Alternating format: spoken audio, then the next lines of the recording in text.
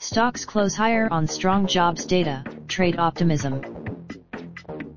Stocks posted their second consecutive weekly rise Friday as market sentiment was boosted by better-than-expected jobs data and progress on the U.S.-China trade front.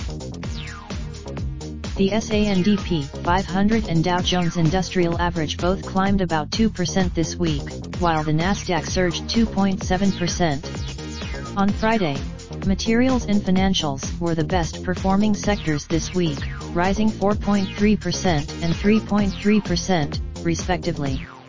Bank shares led It's such a comfortable place to be in as an investor, said Jason Thomas, a chief economist at AssetMark. The unemployment rate. The U.S. economy added 196,000 jobs in March, according to data released on Friday by the Bureau of Labor Statistics. Economists polled. Wall Street was looking forward to this report after the previous jobs data showed growth of just 20,000. That number was This number is right in the middle. It is not one of the. Friday's strong jobs report comes after the release of disappointing economic data earlier in the week. Activity in the U.S. Stocks also got a boost this week as China and the U.S. appeared to make progress in trade negotiations.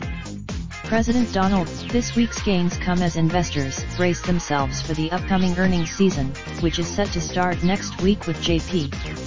Morgan Chase and earnings drive markets. That's going to make. CNBC's Ryan Brown contributed to this report.